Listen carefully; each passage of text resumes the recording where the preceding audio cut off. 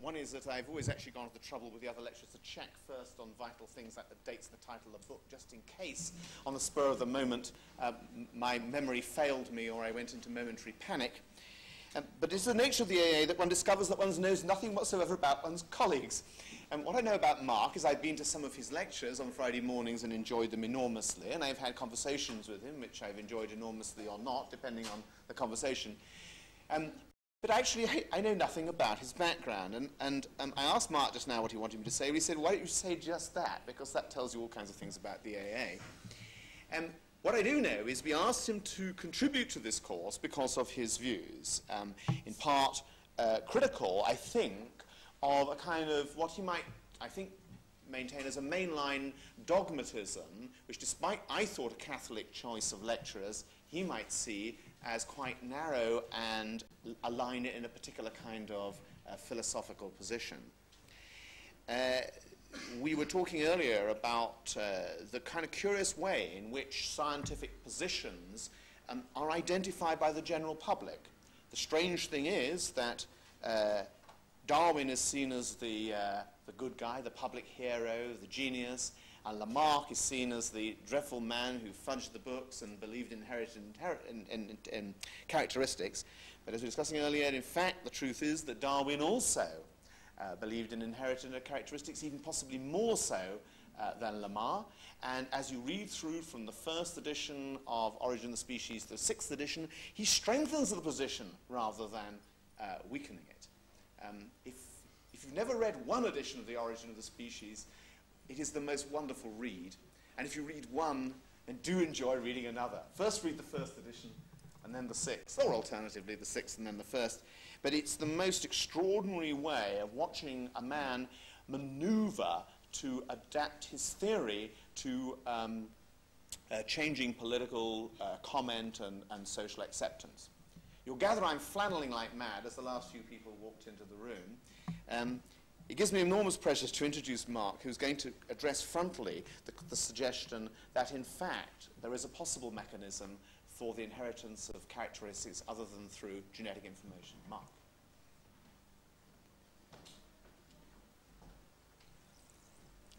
Okay. This lecture is something of a wager as to see whether an outline, which I'm going to make, of ideas of the inheritance of acquired characteristics, largely done through an exposition and commentary of certain ideas of Freud, to see whether or not there's a kind of crossover ground in terms of contemporary debates about morphology and inheritance. Let's just rehearse a few totally well-known historical facts. It was of the nature of 19th century knowledge that once biology had established itself through the form of natural selection, that people, starting with Huxley, began to consider the possibility that the mechanism of natural selection would be able to explain the morphological characteristics of cultures and, to some extent, the morphological characteristics of individuals. So, in a sense, one of the reasons why the 19th century was very interested in, at the level of the individual, the question on the one hand of genius and on the other hand of idiocy is precisely the possibility of proposing the idea that it was natural selection which determined these characteristics. At the level of societies, there was a notion not only that there was an evolutionary chain in a teleological sense, which actually is no part of Darwin's theory, but which simply, almost through a mistake, became characteristic of social theories which based themselves on Darwin, but that there were kind of social mechanisms equivalent to the mechanisms of natural selection, through which societies or cultures selected characteristics which would survive. Now, in a sense, this Darwinianism, as it was applied, both to the level of the individual and applied at the level of the culture, began by the turn of the century to gain a rather bad press.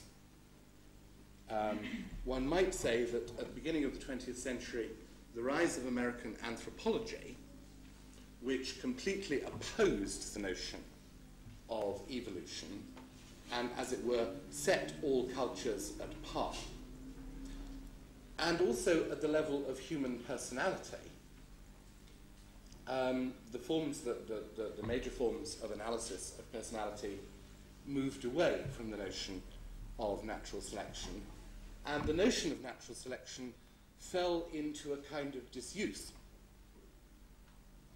Really, I suppose, until about the 1970s, when, equipped with a modern theory of genetics, there was a return into the human sciences of genetics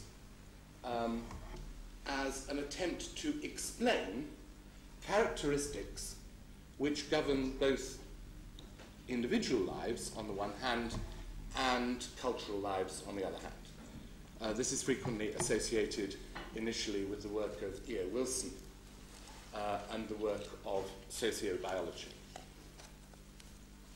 The suggestion that there was a genetic, not only a genetic basis, but in some sense a genetic determination of individual behavior and also of the forms which culture took, was immediately and heatedly rejected by a broad swathe of the human sciences. If you want to look at a text which in the 70s represented a considered reply from the human sciences, one might think of the work of the anthropologist Marshall Salins in the book The Use and Abuse of Biology. In broad outline, the argument put forward by Salins was that the sheer variation of human cultures and the sheer variation of individual behavior would always, to put it in its most modest form, would always radically be underdetermined by a genetic basis. So one of the favourite examples given by anthropologists is really concerned with the nature of kinship. A number of sociobiologists rashly rushed to the idea that the family had a kind of genetic basis, but the family they were talking about was very much the American nuclear family, and as it were, they needed to be reminded that the study of kinship includes an extraordinarily wide variation of forms of kinship, the extent of which variation is so great that to talk about the family, and there were other topics which crucially came up in these arguments, the question of altruism, the question of sexuality, and another of other such issues which were thought that it was possible by sociobiologists that they were genetically controlled, produced a kind of backlash from within the human sciences, a backlash which is still not over. I see in the newspaper this morning that there is an argument as to whether or not crime might have a genetic basis. Even a relatively conservative figure in the social sciences like Sir Michael Rutter from the Institute of Psychiatry says it is in principle impossible that there be a gene for crime. The argument here being that, as it were, whatever it is that a gene might determine, it could not determine something as a crime which is absolutely a social artifact, a social product.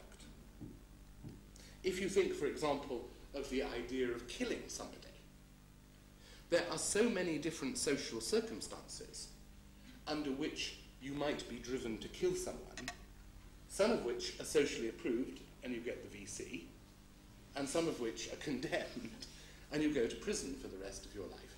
That is to say, there is no isomorphic relationship between what a gene could determine and a social fact, because a social fact is always constructed in and by social forces. So we have a situation rumbling around for 20 years in which, on the one hand, there are sociobiologists whose account, in some sense, of social relations they would wish to put on the side of genetic determination, and those social scientists who take not only considerable pride in denying that, which seems to me reasonable, but as it were, you can get to the position in sociology departments where almost any mention of the term gene is politically suspect. I mean, you must be a sort of crypto-Nazi for even considering the issue of genetics. And this has produced in the human sciences, in sociology and anthropology, a lamentable indifference and a foolish ignorance of modern contemporary developments in the most sort of exciting area of research. It's one of those situations within knowledge which is much to be lamented, in which, out of a political and social conviction that society and individual life is determined by society and individual life rather than by genetics, has led to a kind of wholesale embracing of ignorance of contemporary biology. That's one problem that we face. I mean, in a sense, I have nothing to say about it except to lament that condition. Now, the second issue, the second point I want to make, really is concerned with the question of inheritance. Because there is no way in which someone in the human sciences can adequately abandon the notion of inheritance. And yet, as it were, together with the rejection of genetics, there has been a tendency to reject the notion of inheritance as such. For many sociologists are guilty of what I would call sociologism. That is, a view of the individual which really goes back to the 17th century, the idea of the individual as simply a tabula rasa, a slate upon which social relations are inscribed. Now, not only do I think this is theoretically wrong, I think, despite sociology's love of being thought to be a radical discipline, it's one of the reasons why those ideas have actually themselves been in the service of some of the most totalitarian ideologies that have existed in the 20th century. The idea that you can create de novo a kind of new man or a new woman as an automatic effect of reformed or revolutionized social practices. At that level, Bolshevism is a good example. Its conception was simply that the personality structure and that the forms of culture would simply yield to a new type of society. Given a new economic base, given a new superstructure of politics and ideology, the human animal would simply transform itself in accordance with the laws. The extreme case of this, and I use it simply because it illustrates, as it were, the totalitarian fantasy of the malleability of human material, comes in the Bolshevik linguist Ma. Now, Ma was a linguist who belonged to the Bolshevik Party and whose work essentially consisted of saying that languages themselves were the effect simply of conflictual social relations. You may think that he had a rather uphill task. His task was to demonstrate that proletarian languages resembled each other more than bourgeois languages. He actually set himself the task of demonstrating, for example, that middle-class English and French had more in common than what also had characteristics in common, proletarian French and proletarian English. As a consequence, since language for Ma was actually an effect of the class struggle, he actually believed that in a communist society, language, like the state, like politics, like the law, would wither away. No one would need to speak because all reality would be transparent to everybody, and in a sense there would simply be one harmonious organism of telepathy.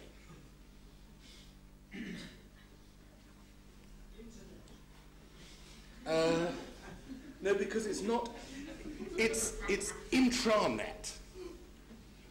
It's not internet. It's not a communication between people.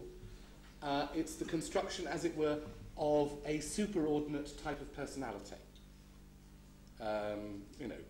Variously called communism, or more traditionally called the mind of God. So we have, as it were, the difficulty of thinking about a situation in the human sciences which, on the one hand, regards human behavior and the morphology of human institutions as determined genetically, and the opposite view, what we might call a sociologism or an anthropologism, which is based on the idea that societies reproduce themselves like by auto effect upon the human material which make up their members. Now, needless to say, I disagree with both views. One of the issues which situates Freud in an extremely difficult space of knowledge, as it were, is his what used to be thought to be his lamentable Lamarckism, his peculiar and enduring affection for the idea that it was possible for acquired characteristics to be inherited. Now, as it were, with the development of genetics, this view decreasingly found any scientific favour. Indeed, children and undergraduates used to be taught that the final consequence of the errors of Lamarckism were to be found in the Soviet Union's policy on winter wheat. Whereas it were the Soviet Union, in its voluntarism,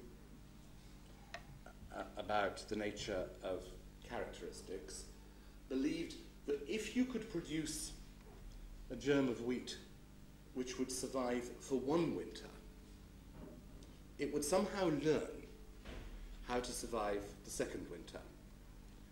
As you can imagine, the result was failed harvests and the cessation of the idea that Siberia was going to be a great cornfield.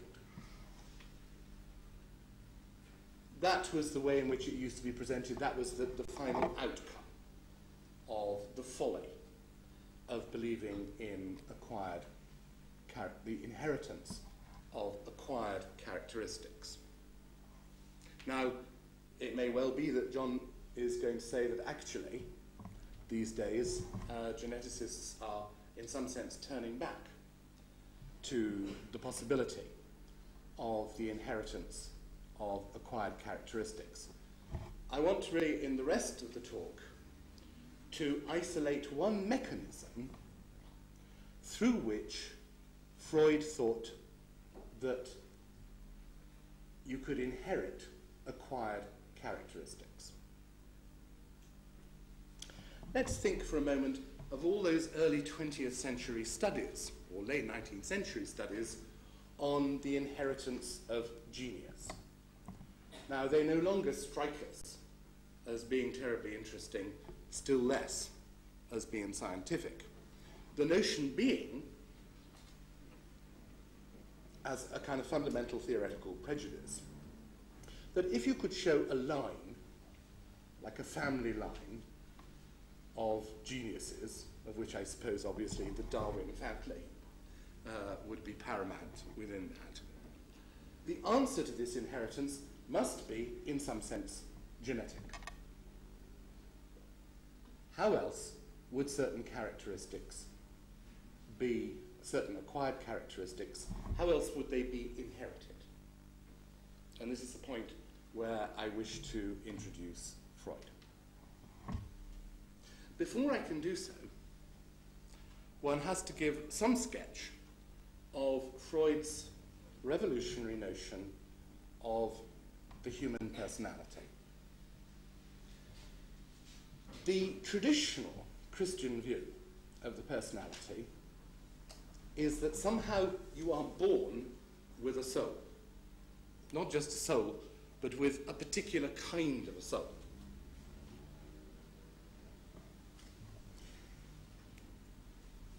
In the 19th century, this began to be kind of treated in a more secular form and becomes something like a personality. But essentially, you have a personality.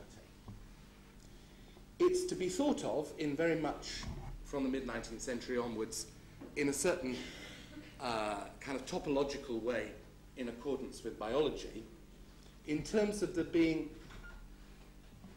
an endogenous zone of personality and a kind of exogenous zone, which you might call the environment. So that somehow your personality was an effect of those internal relations, those internal potentialities, as they come into conflict, agreement, compromise, whatever, with external reality or the environment.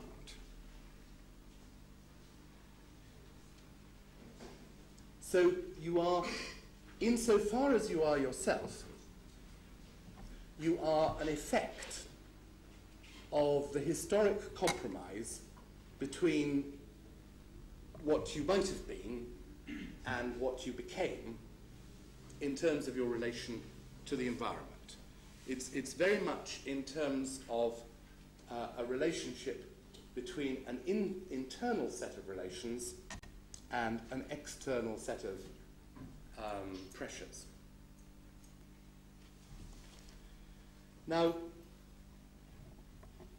Freud takes a radically different view of human personality.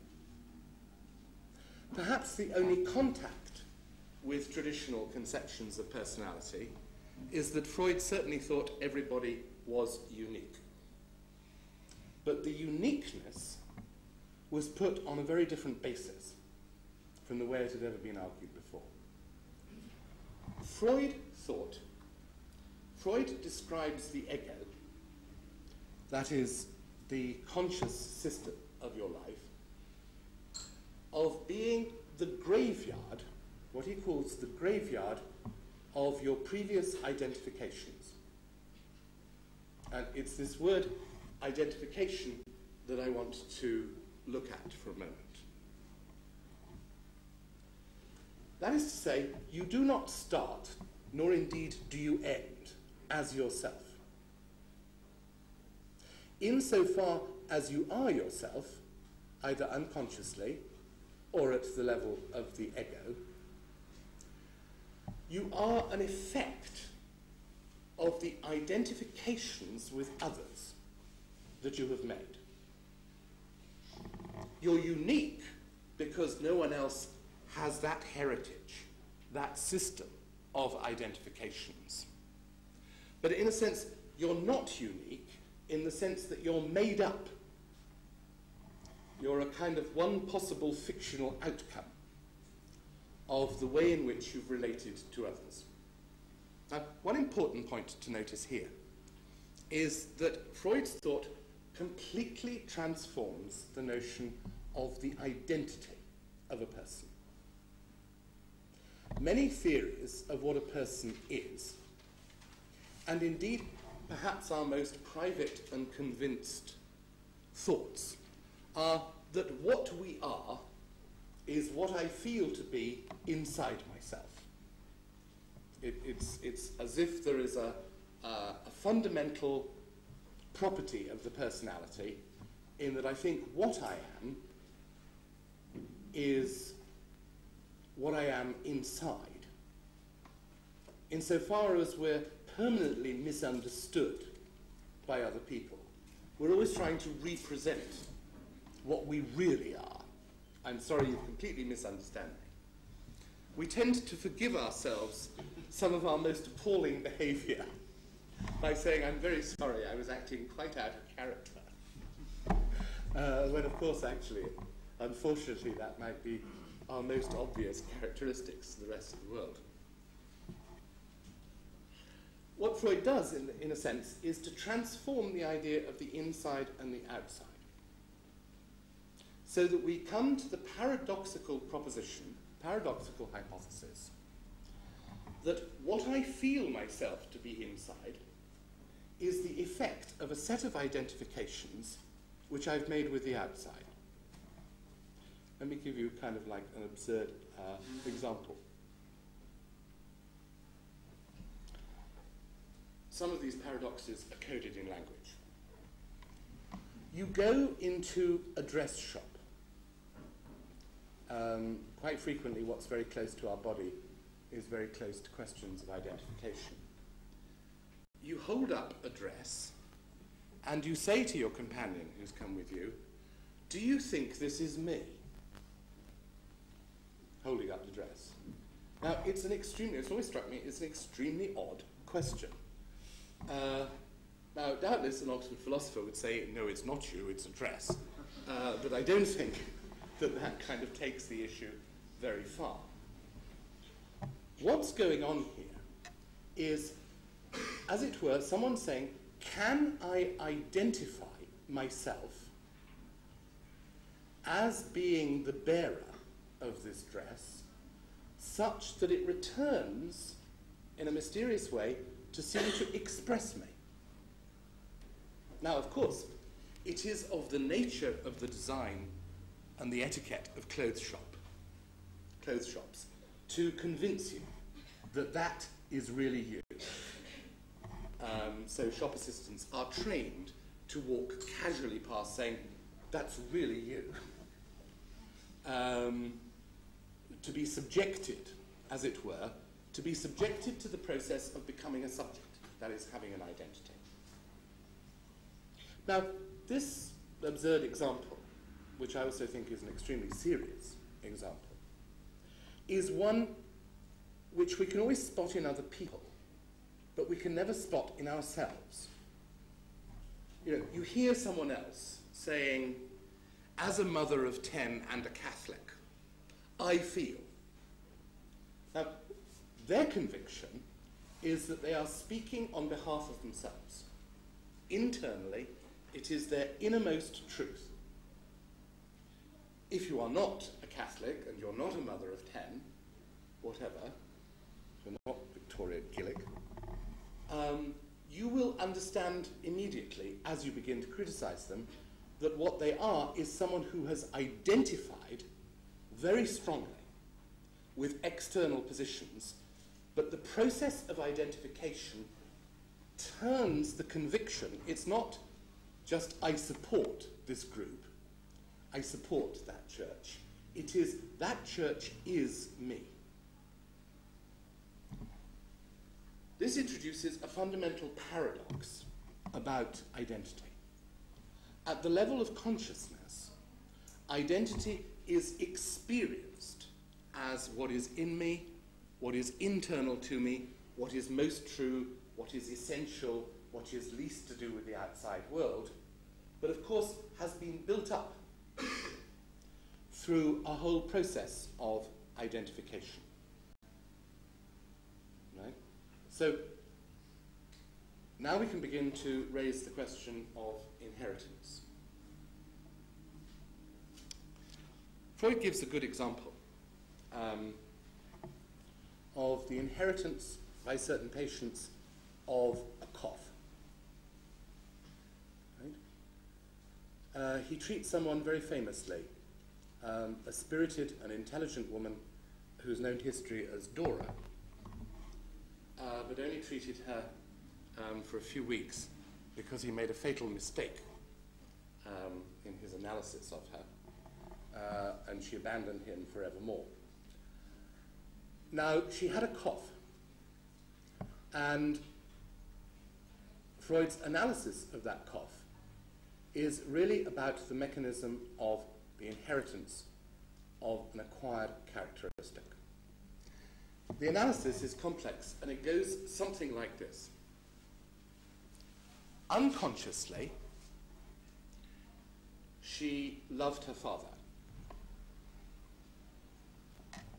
Now, I can't, and I don't want to this afternoon, go into a whole account of Freud's account of sexuality and of incestuous love, but it's the presupposition for this argument.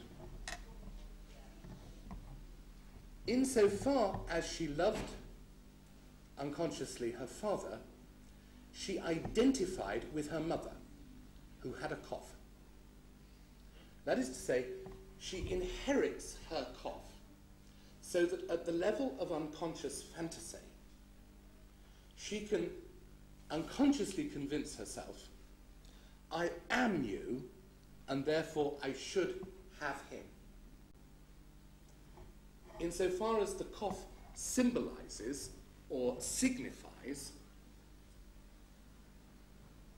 that I am you, I am in your position.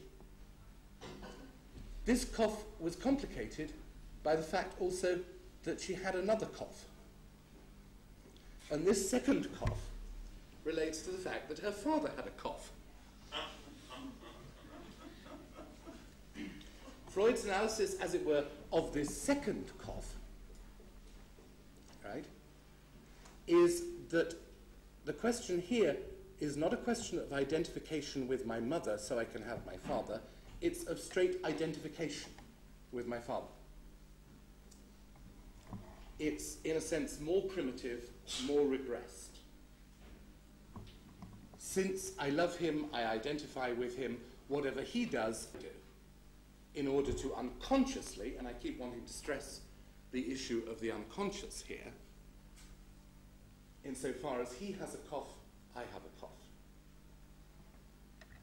Now, in case you think this is just wildly implausible, imagine, as I'm sure you've all seen, people gathered around the cot of a newborn infant. Even after a week, you will see parents and family already providing the infant with things to identify with. Not only just issues where the baby will come to identify with certain things, but a kind of adult preparation for that process. And you will hear things like, he's got his father's smile. I mean, strangers always go, oh, he certainly has. I mean, it looks nothing like it. The funny thing is, it may look nothing like it now, but if they keep saying it, it will do later on, or he'll have a specific scowl, which is the opposite of his father's smile, which really comes to the same thing.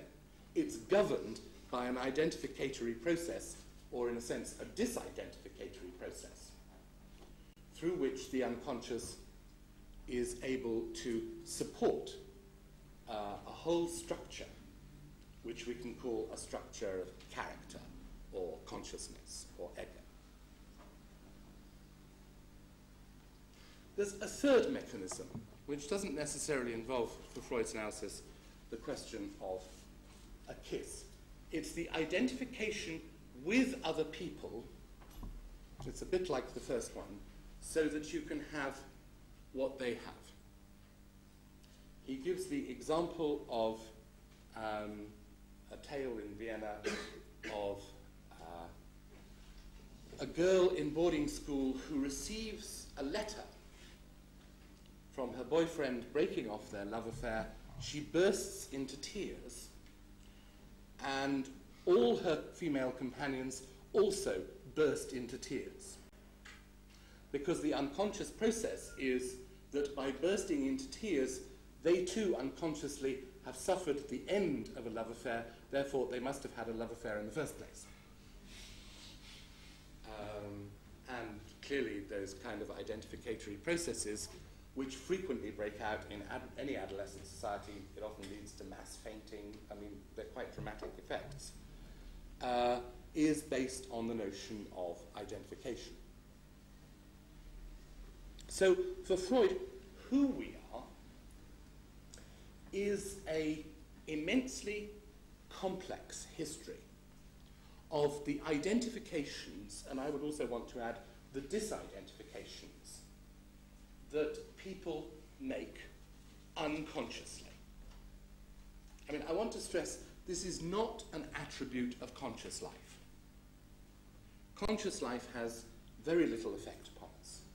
I mean, I might consciously think that's nice, I'll try and do it for a few minutes, but it'll sort of wear off. It's only where there's an image where there is an unconscious pressure to identify. So at that level, at an individual level, at the level of individual development, we can say that the human personality is a unique system of inheritance of acquired characteristics picked up in the first instance probably from parents, from siblings, and then more generally from the world, but that will always have a weaker force.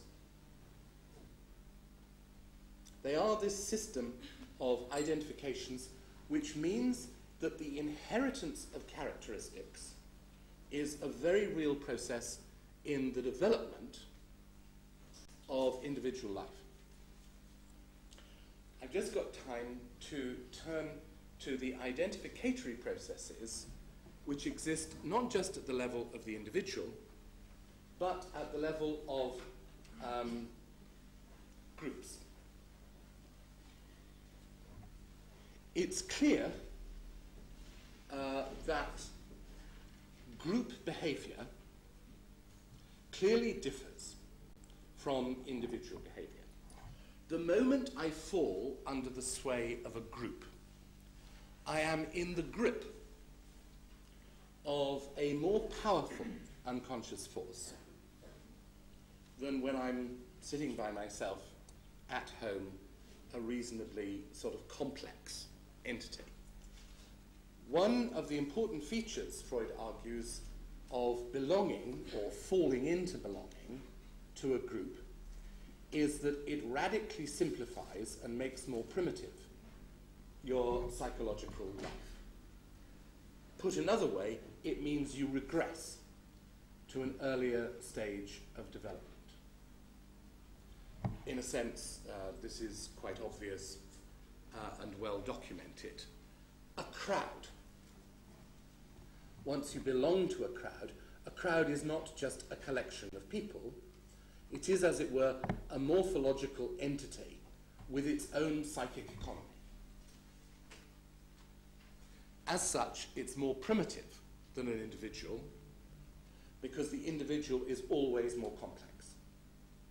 It's regressed, it's simplified, it's more open to naked emotional sway, partly because many of the restraints which operate upon us as individuals are suspended once we belong to a group.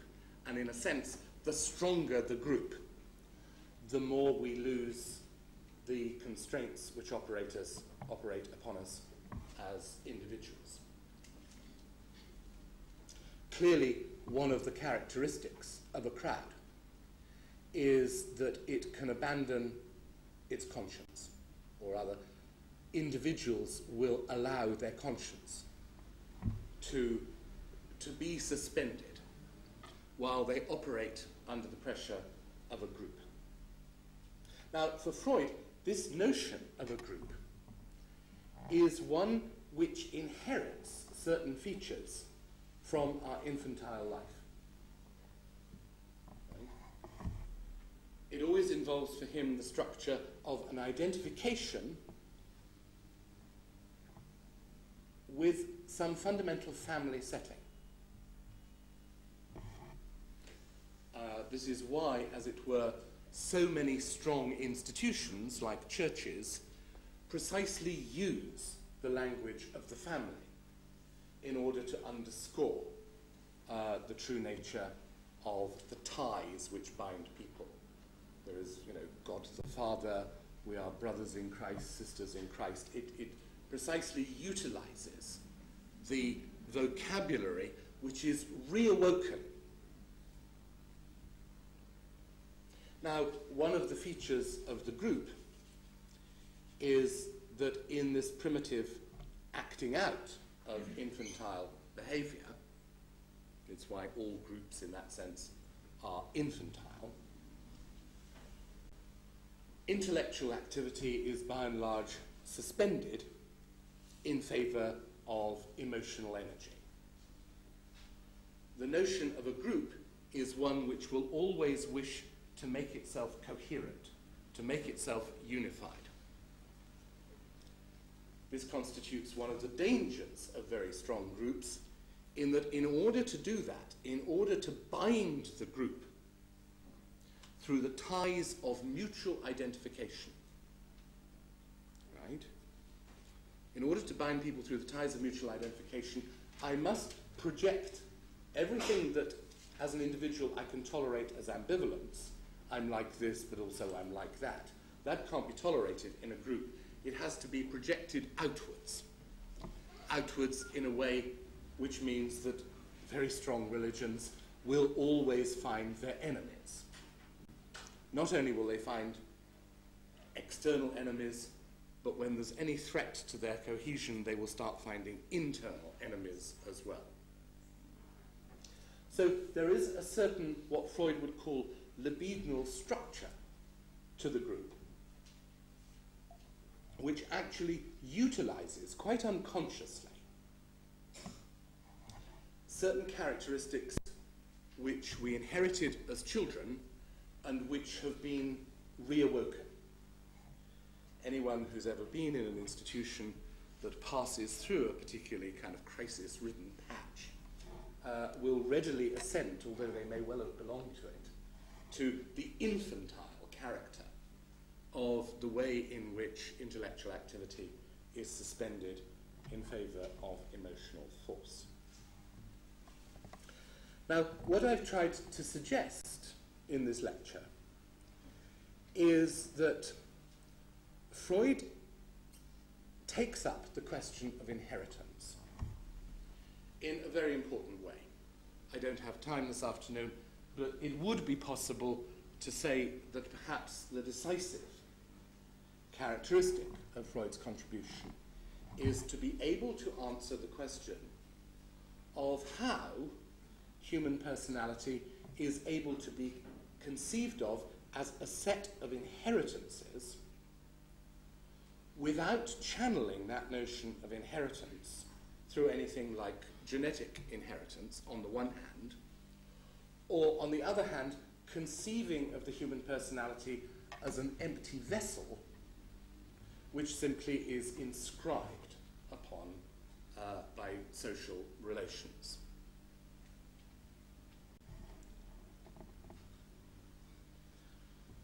Let me kind of end with kind of one suggestion. It's about the way in which the Freudian way of thinking might reanimate the notion of a tradition. I suppose, to the geneticist, if a human activity repeats itself, then in some sense it might well be thought to be genetically coded for that repetition. And therefore, there isn't a theoretical question of tradition as such. There are just enduring genetically coded characteristics. If we turn on the other side and look at the way in which sociology and anthropology conceive of tradition, we can see that they always place the idea of tradition on the side of the conservative repetition through relations of power of a certain dogma or a certain practice, a certain form of life. That's why they're usually against tradition. It's thought to be a sort of dull repetition. It lies on the side of the conservative.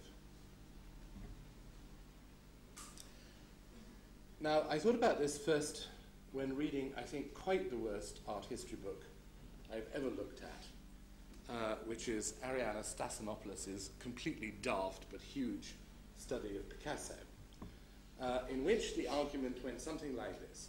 By the time the poor old duffer was about 60, he'd run out of invention.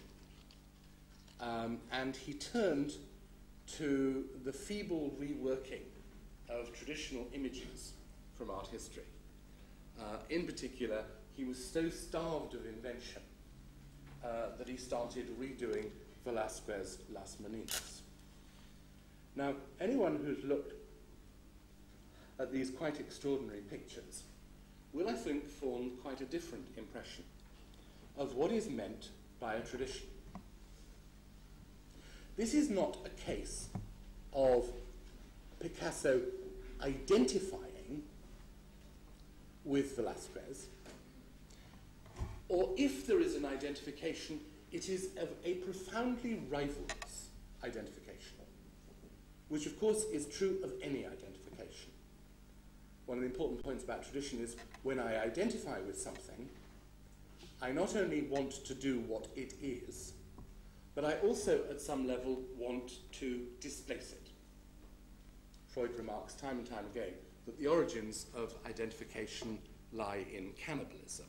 I like you so much that I'm going to eat you.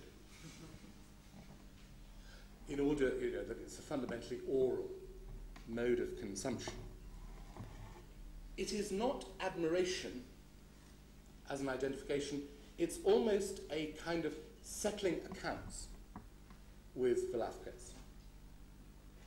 As a consequence, a kind of rivalry. As a consequence, Picasso not only places himself in a tradition of painting, which regards Velázquez as a master, but seeks to supersede Velázquez. But as a consequence, also reanimates Velázquez, quite unintentionally.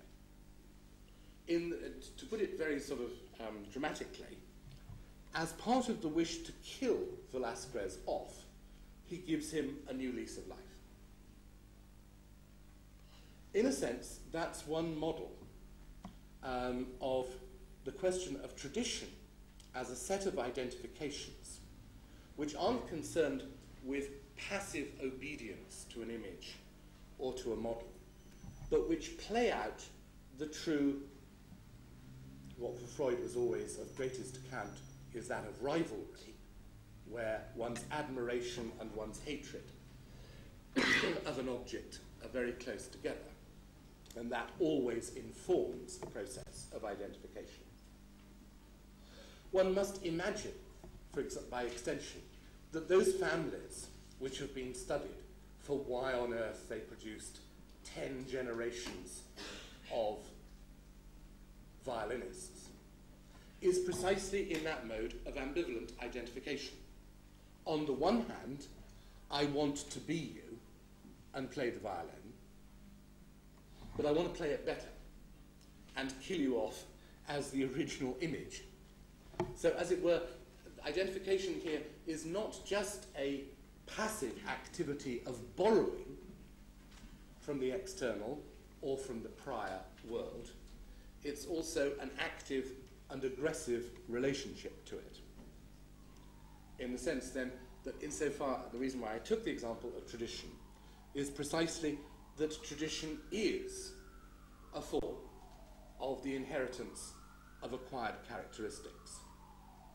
And I think, in a cultural sense, it is now quite possible to give an account of tradition which is completely non-traditionalist.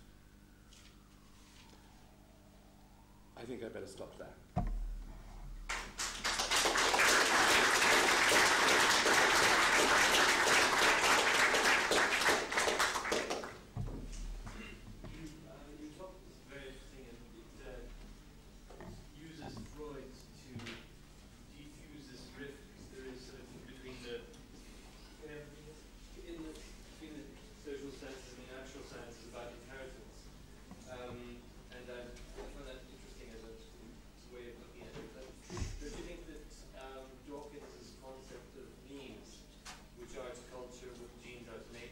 Sorry, that what? Dawkins's concept of memes, which are to culture what genes are to nature, is an alternative and possibly also a fruitful approach to diffusing that memes problem. Yes. Yeah. On condition that they're not conceived on the model of a gene. I mean, you know, the one thing that I would want, well, this indeed is the question. I do not think that the mechanism that the gene represents, or the mechanism of its inheritance, is the same as the kind of inheritance that I'm talking about. You know, put that the other way around, genes do not operate through identification. Right? So I think the answer is no. I mean, my answer is no. And I think Dawkins has often been, how can I put it, tempted to engage in a kind of biological imperialism in respect to problems of the human sciences, right, which simply kind of logically won't work. One of the problems, however, here is that a number of arguments about genetic inheritance have nothing to do with, in a sense, a scholarly concern with genes. Arguments about genes also enter the culture and therefore also enter the arena of political debate in a very kind of unstable way. I mean, let me just give a few examples. One of the original attempts to decriminalize homosexuality, which was initiated in the German Social Democrat Party by the late 1880s, based itself, in a way which was still true in the 1920s in the work of Magnus Hirschfeld, on the fact that since homosexuality was a biologically conditioned state, it was therefore irrational and illogical to punish it. Right? So, people always pay attention to right-wing uses of the idea of genetic determination. Actually, there's a whole history also of left-wing uses of genetic ascription. And indeed, this is recently, the reason why I mention it, it's recently refound favour, this theory, in the USA.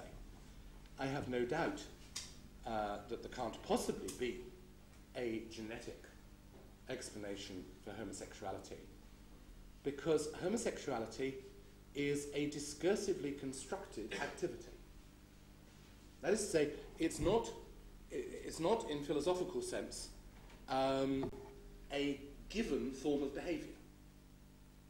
And I think almost the sole thing you could say about sexuality is that it is the source of a certain psychical energy. Right?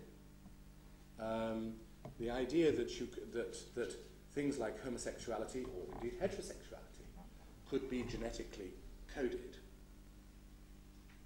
seems to me ridiculous. These are psychical states, however, which can be psychologically inherited or inherited as a consequence of a certain psychical position within the identificatory processes of the young child. Right? So on the one hand, I'm strongly resistant to the idea of taking the model of genetic inheritance to explain phenomena which simply will always be, by necessity, radically underdetermined by genetics. I'm as against that as I am the kind of sociologism which simply says, you know, you're the effect of the culture. That is equally a kind of gross position. It assumes that there is like an unproblematic relationship between a culture and a set of behaviour. I mean, it relies on the completely false notion, I think, of conditioning.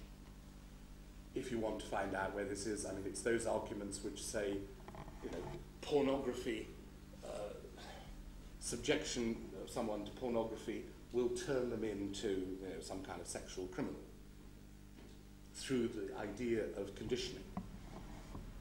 Conditioning on the one hand and genetic inheritance on the other in terms of both individual behaviour and cultural forms, both of them seem to me to radically miss the importance of the question that that behaviour, or indeed sometimes those cultural forms, are the effect of complex individual histories and complex cultural mechanisms of identification. So what I'm trying to kind of install here, in a way, is this concept of identification as the category between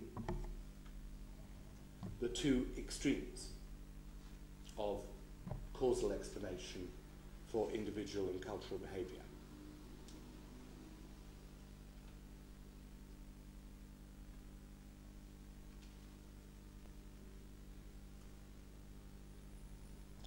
Any other question?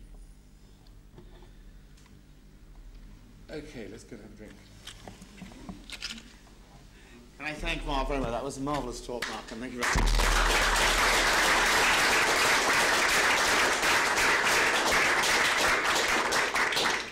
That's great. Sorry, I didn't even get into it, actually. Yeah, I mean, I would, this question is... So we were kind of sell ice cream.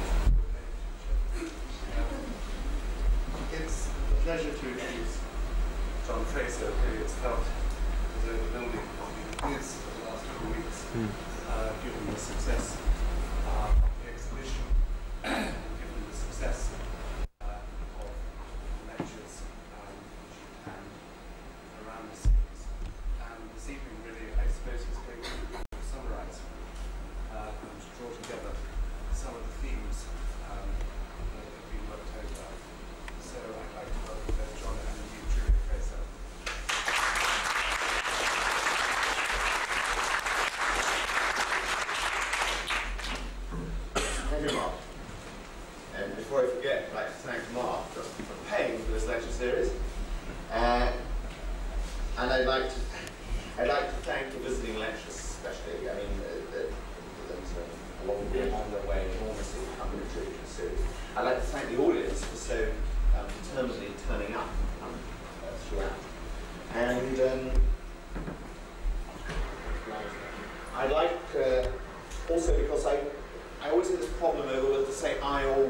say I, it sounds like it's my work.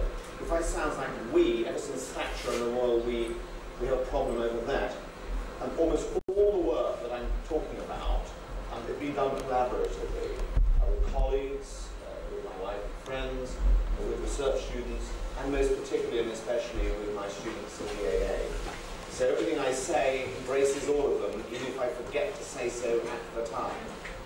When I say I mean we, and when I say we, I do not mean I'm Thatcher. If I could have the projector off, please, Joe, and we can organise over 35-minute slides. That would be great. And I'm dedicating this lecture to the first building intelligent enough to understand and appreciate the gesture. I confidently expect that such a building will have designed and constructed itself in response to the needs of its users and acting in harmony with its environment. It will be self-sustaining, it will exhibit metabolism, it will derive order from its environment and be controlled by a symbiotic relationship with its inhabitants and that environment. And when it's outlived its usefulness, it will self-destruct and redistribute its resources. This lecture is to that first building and hope that it won't be too long.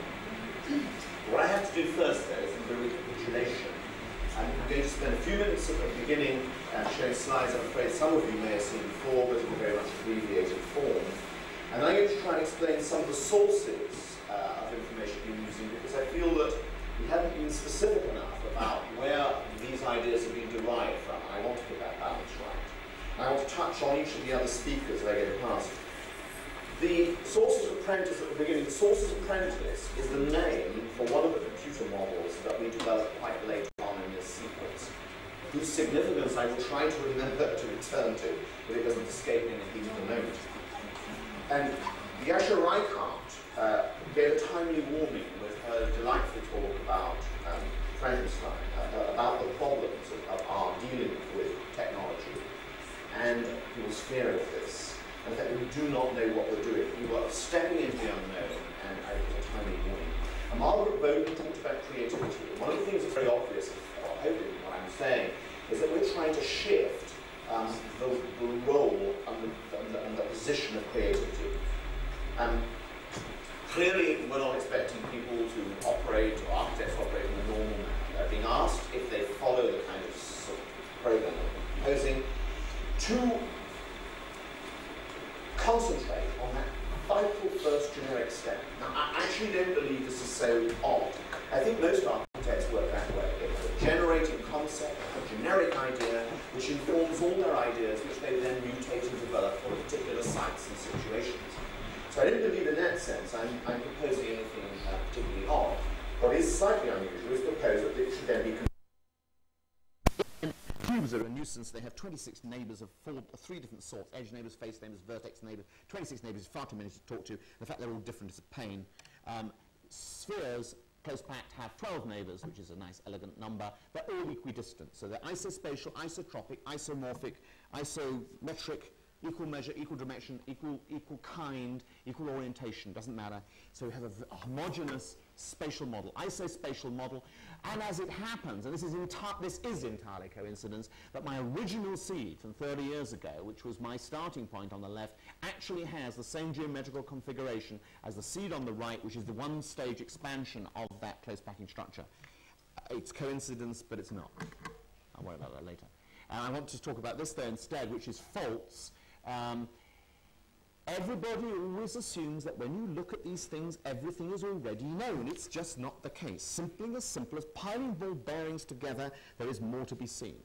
In this case, Nicolas Lefebvre discovered that if you produce a fault, on the left are close packing ball bearings. On the right, there's a next layer which has, you can see, I'm sure, a shadow line across it, a dislocation in the system.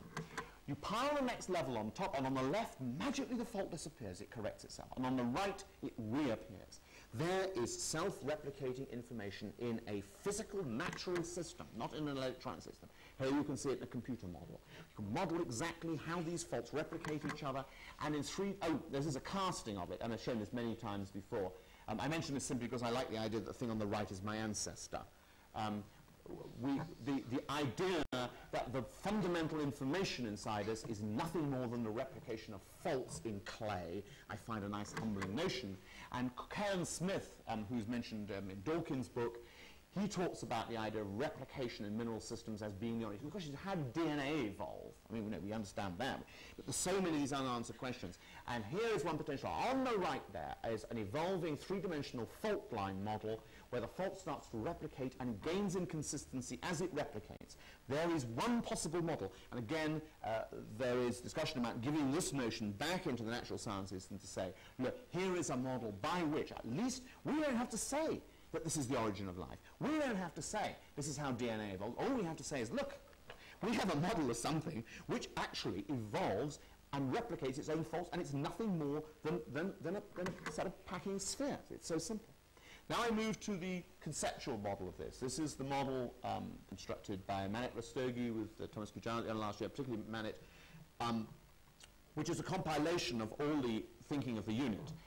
On the left, you see the little pile of spheres. There are white ones which are environment and blue ones which are structure. They're being driven at the top by two cellular automata. The 2D cellular automata are driving the rules of the 3D cellular automata. And between the structure and environment, it is negotiating a surface, which is the yellow surface that you can see developing. So the negotiations over the development of the surface are entirely to do with the negotiation between these cells, which are multi-state cellular systems. Now, I got at some point to come clean about something. Maybe I'll do it now. In all these cases, what I've always said is that the architect embodies his generic concept in a genetic language to make a seed which is then developed in these computer programs by modeling the development of that thing inside an environment, and that is how his architectural concept is going to develop. Now that gives the architect a very strong role in one sense, and gives the client and user a very strong, the environment a very strong role in another sense. I like that change, but the temptation was that wasn't enough. I mean, if you happen to be religious, then you don't have a problem over this. I'm not, so I cannot attribute the forms I see in front of me in this room to some deity. Therefore, I have a problem. And so I thought, well, I have to be able to do the architectural equivalent, which is to evolve these things out of a primeval soup.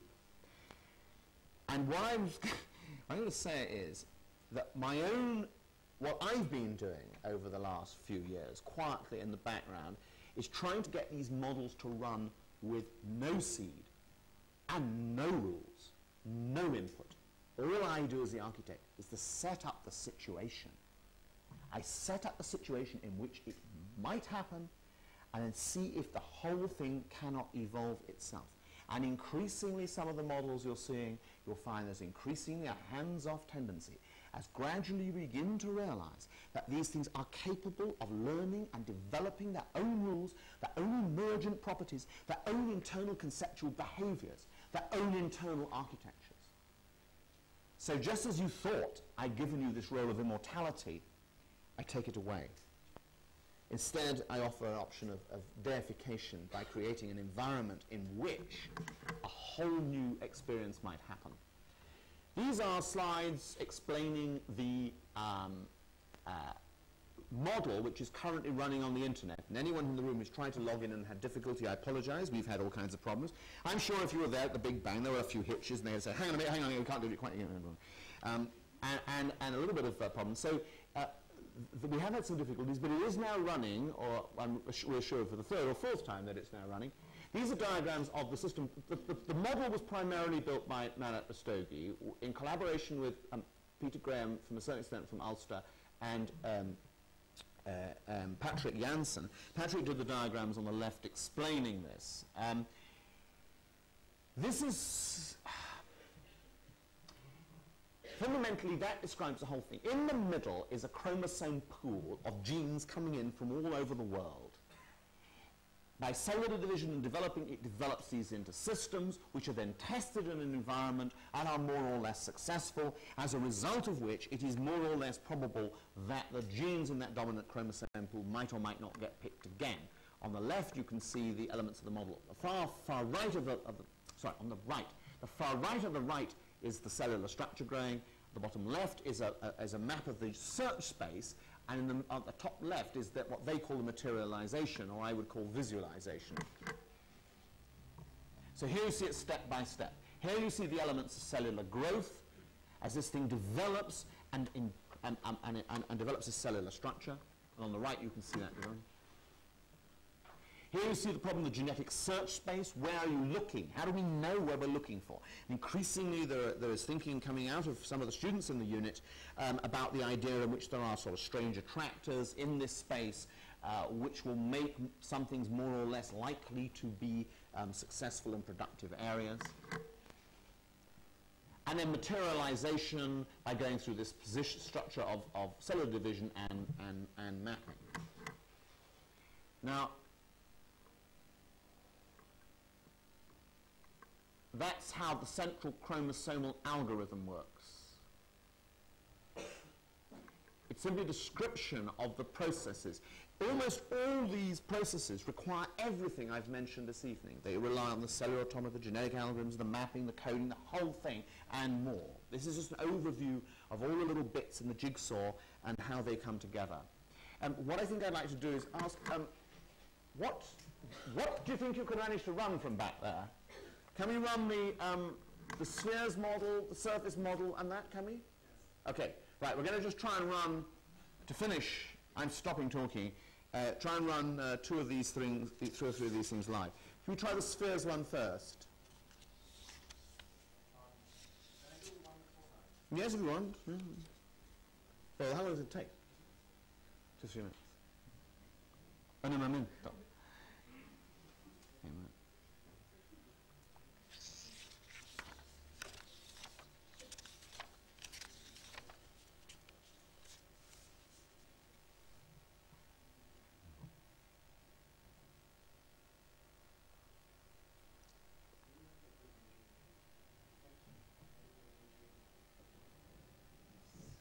That's good.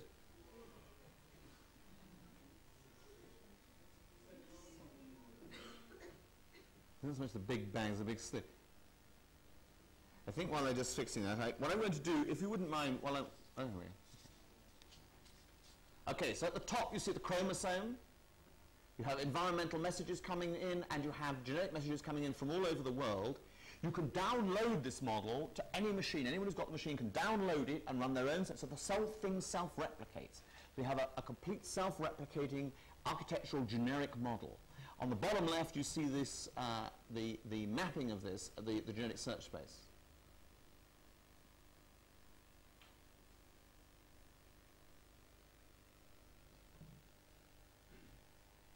This is the simulation of the growth of one of these structures, which is, I think, the same one that's running in the exhibition space.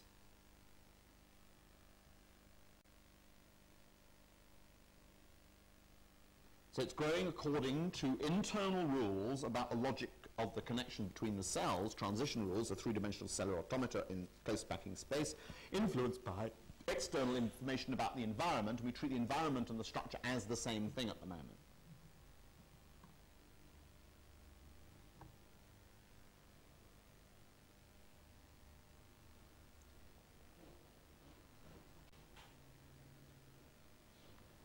Now the dross, in our own private little vocabulary, if you think about this wood, actually what you can see and touch is what's left over after the cellular activity.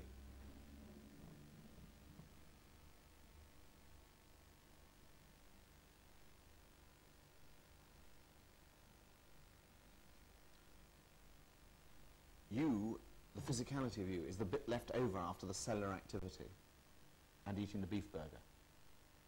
This is what's left over after that cellular activity. This is the residual stuff, which we're the carapace. Yes, thank you, Gordon. Gradually trying to mutate. And have we got one more? There's a question mark on this one. No. Yes? No. Okay, we haven't got one more. Right, we're not going to see the last one. Okay, right. Okay, I just would like to end, and if I might, would you mind if I just read the last paragraph from the book again? Really just try and summarize all this. I'm sorry to read it, but it kind of condenses the whole thing into a few sentences. An evolutionary architecture will exhibit metabolism. It will maintain stability with the environment by negative feedback and promote evolution by employing positive feedback. It will conserve information whilst using the processes of autopoiesis, autocatalysis, and emergent behavior to generate new forms and structures. Not a static picture, but a dynamic picture of becoming and unfolding, a direct analogy with the natural world. And the connection, of course, with what Gordon was saying. And also, Mark, I think that we, as a unit, maybe underplay the kind of transmission of social information. And I particularly enjoyed Mark's talk on Tuesday and that contribution to an understanding about other kinds of ways in which other sorts of information travel in these systems. Our architecture will derive order from its environment and be controlled by a symbiotic relationship with its inhabitants in that environment.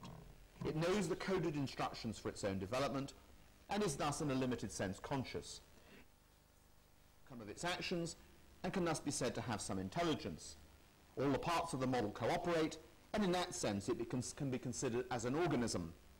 But it will only fully exist as such if it is a member of an evolving system of organisms interacting with each other as well as with the environment. Our new architecture will emerge on the very edge of chaos where all living things emerge, and it will inevitably share some characteristics of primitive life forms. And from this order, from this chaos, will emerge order. From this chaos will emerge order. Order not particular, not peculiar, not odd or contrived, but order generic, typical, natural, fundamental, and inevitable, the order of life.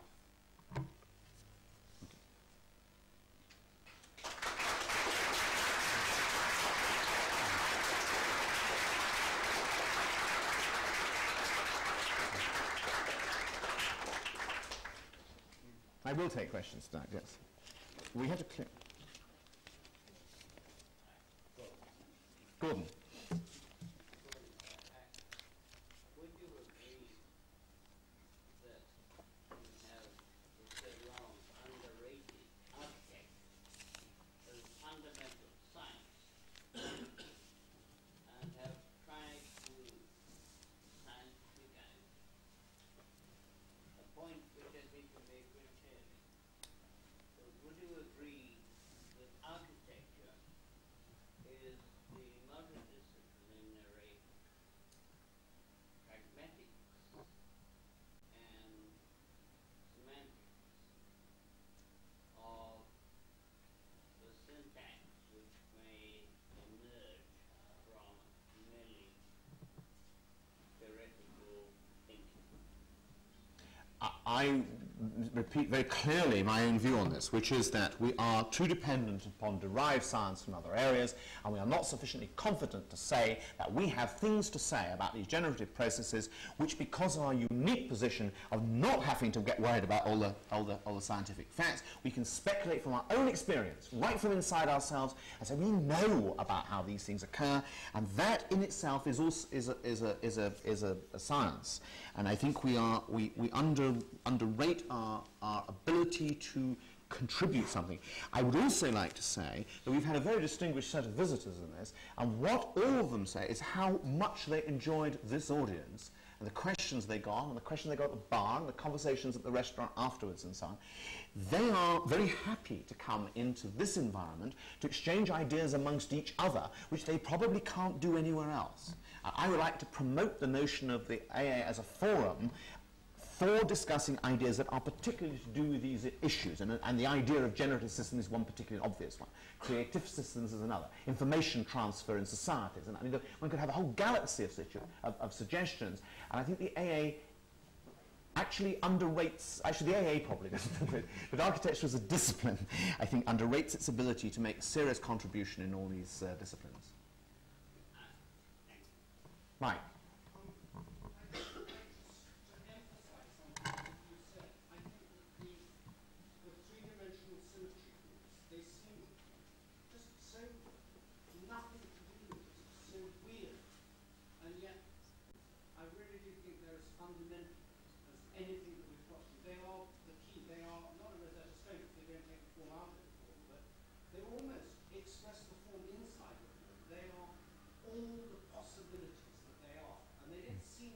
exciting or sexy or prepossessing, like the wires and perspex. But I think they really are the cutting point of this study. Well, the point I'd like to make about that is that although there are some books on architectural theory that mention the existence of these groups, I'm not aware of any book that actually illustrates any of them. Lionel March is one. There's another associated book from Cambridge which shows some kind of crystallographic type diagrams, which is the closest I've come across. But the cultural overtone is this is all important. If you look at those plane symmetry groups that are illustrated with the Escher, it is fascinating. Owen Jones's book, which is the book from which Frank Lloyd Wright traced all the drawings he took to Sullivan's office in order to get his first job. That book is full of extraordinarily rich and examples of these symmetry groups. Now, there are 17 known plane symmetry groups, and every known civilization found all 17, yet nevertheless, they have individual characteristics of that culture. There is no way you would confuse, shall we say, one of these symmetry groups turning up in an Islamic culture with one turning up in a Central European culture. But they enjoy and entail the same mathematical symmetry operations, yet at the same time they have their unique individual local characteristics. This idea is very important to me. And if there's any student in the room who's looking for a topic for a general studies essay, the thing we think we would love to know about is, would somebody like to look at examples of cross-cultural referencing in three-dimensional symmetry groups? Because the examples of things from there, things like the Alhambra Palace, are exquisite and totally under-researched. Gordon was coming. Might I say that it's what we're looking for is a peaceful functor between categories, not simply a function or mapping between sets. And what architecture gives, and why one should make metaphors between architecture as a primary science and other sciences, is just that. That we're not dealing with sets of things, but with objects in categories. And in several categories there is a identity object, identity operator, which may be regarded as frog-like or cat-like or whatever. And there are morphisms between them which relate them. And the functor is something that maps one category onto the other. Yes, I mean, I think we've done ourselves a disservice by not paying more attention to this in the way in which the unit so far projected its work. Just for the record, the current unit, who I'm very excited about the kind of ideas they're coming up with at the moment, are moving this much more into the idea at the moment, the realm of physical materialization of these. I didn't mean materialization in the visualizations, there's materialization in the physicality. And one of the things that we've got to be very careful to pay a lot of attention to in that is this point that Gordon's just making, which we've been aware of, but have really not done enough with. I think that's just to do with, at times, in order to make it possible to explain what they're doing, I'm certainly guilty of over-exaggerating one particular thing at one moment in order to focus this up sharply. The diversity of students I've got actually makes that a nonsense right from the start. There's a diversity of views and opinions come in. And the way the unit operates, it does not have a clear goal at all. We've got a kind of, it's dead reckoning. We have a kind of rough wake behind us. We think we're going roughly in some direction, but everybody is free to go alongside where they want. And I love the maximum conceivable diversity of approach and opinion, every bit of that. And some of the most unpromising, unlikely things have turned out to be just pure gold. And it's very difficult to tell in advance whether an idea, you have a hunch sometimes, and sometimes the hunch is right, every so often you get it wrong. How do you know? And that's a problem like grants in science. It's hopeless because they get that, they apply for grants on the basis of somebody's expectation they can do it. In order to do that, they have to describe a doable problem with a doable methodology. But if you could do that, then it's already, you've already done it. So, that, you know, possibly, sorry. There's a point I wanted to follow up on Gordon's thing. In your wonderful inflammatory talk, John, you went incandescent at one point about this issue of fractal leaf drawings. You got extremely angry with the sympathy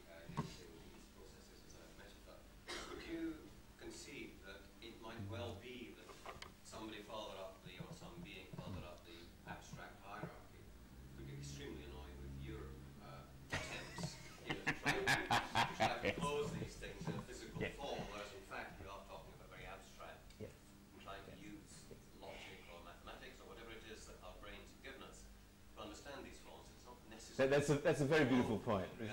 So if you don't, this is George Mallon every day. No, it's a very elegant point. What I was trying to say in that outburst was really to say everyone can do what they like. Everyone's free agent. But I do wish they would be clear what it is they're doing. It's when, so if there's somebody up there, at least I'm trying to be clear about it, and I hope whoever's up there who's got a broader view than me can at least think, well, poor little chap, he's struggling away down there, but at least it's clear, in its own sense. It's this borrowing and stealing and transferring of ideas as if they contain a lot more than they do when it's not really there. That is what anyone can do what they like with everything. That's a free world. But I do wish people would be clear at what level they're operating, whether it's literal, whether it's a metaphor, whether it's analogy, whether it's inspiration, and trying to be specific about that. That's all I ask.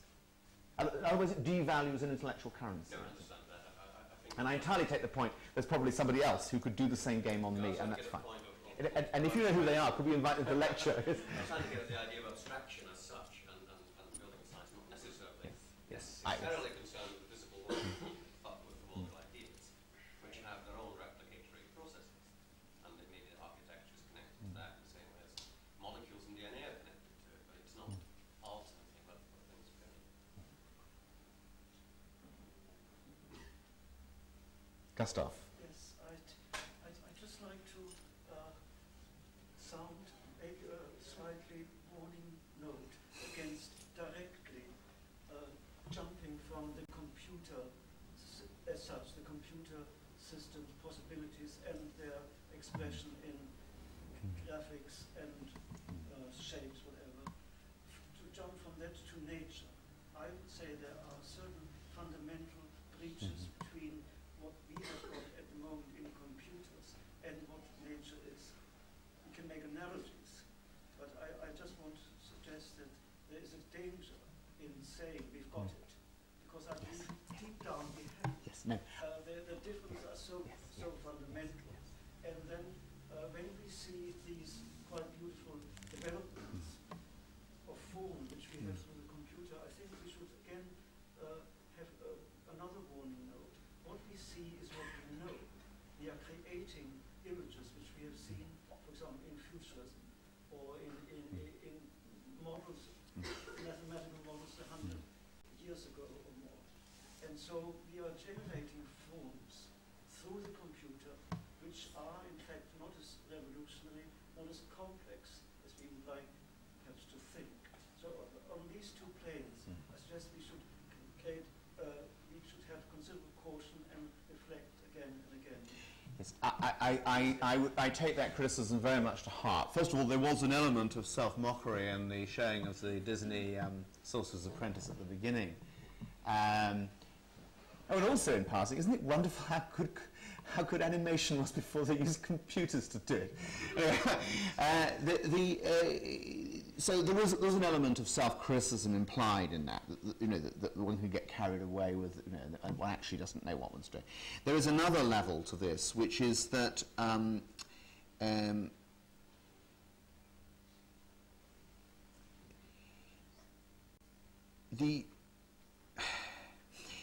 even the most hard-nosed sort of Darwinians like Dawkins, they mock all the things that Sheldrake was talking about last night, like the elan, vitalism, the entelechy, the idea that you have to have some will to life and all that. They mock all that. But then when they actually write, nevertheless, they inadvertently, Dawkins, one of his best-known books, his first book, was called The Selfish Gene. Now, in order to talk about selfish gene, you're immediately imbuing this gene with anthropomorphic symbolism. I mean, how can a gene be selfish? This is a human concept. I mean, this is a concept we've brought in and applied. So they're subject to the same kind of criticism. I am sensitive to this issue, and I think that it's very nice to hear someone publicly voice these concerns, and we perhaps in an attempt to try to be clear and enthusiastic about what we're doing, not necessarily always sufficiently dwell on some of the negative side and the problems. And I do entirely understand that to talk of nature as a computer, any reductionist position, basically the very word, why reduce ourselves to mere? It doesn't tell you anything. I'd agree, actually. And again, the origin of the computer, as you showed us clearly, is wartime. Wartime here in England, wartime Britain, and wartime America. The computer, these enormous moon-filled computers, were only developed to develop the atom bomb in great secrecy. Not only, but this is the origin of the American computer, Neumann. That's right. But the delightful bit, the lovely bit of the whole thing was that the ENIAC, the world's actually was finished too late. It was supposed to compute the trajectory of shells, and it was actually finished too late with the slightest bit of use in the war, which is the bit that Americans never tell you.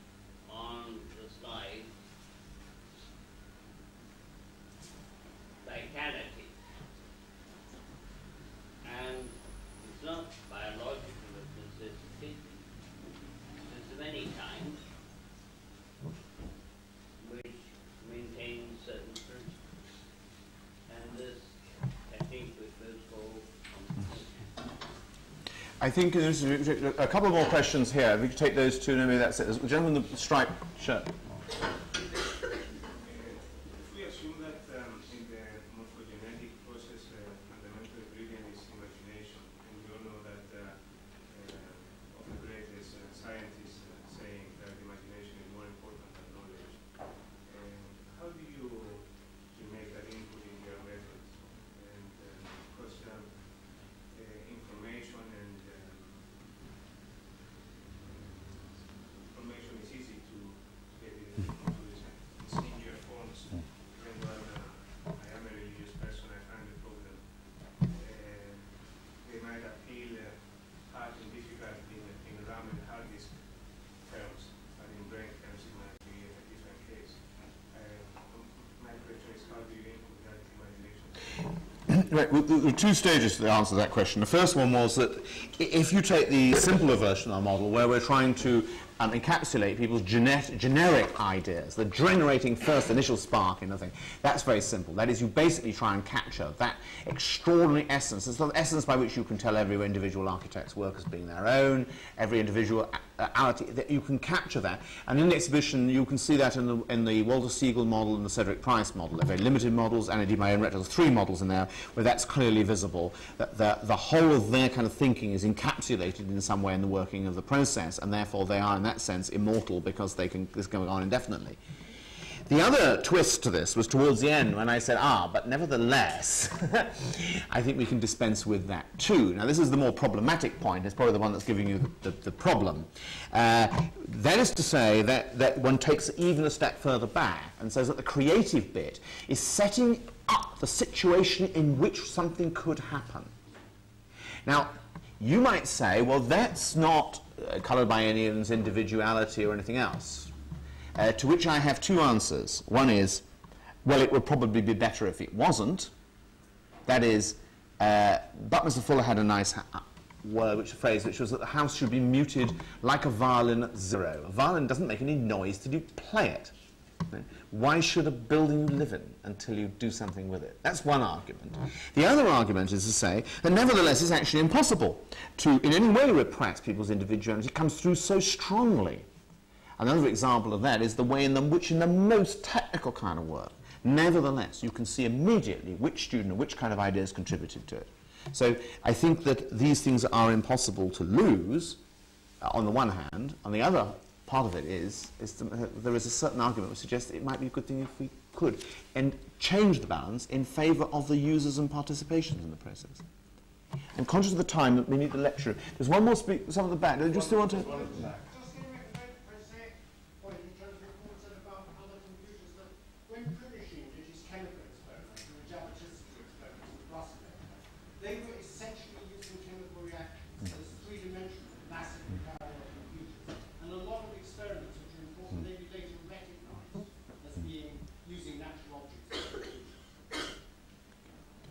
Well, I think we should thank the audience for being so patient for 3.5 weeks. It's just Okay, well, first of all, I would like to thank the audience.